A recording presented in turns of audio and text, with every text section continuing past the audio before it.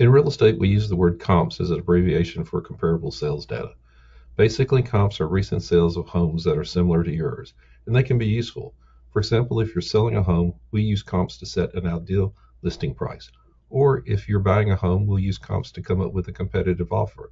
But they can also come in handy outside of real estate transactions, like when you're protesting your property taxes or taking out a home equity loan.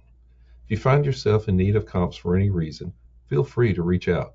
We're happy to pull them together as a free service for our friends and clients. Just give us a call and let us know how we can help. We're always love to hear from you.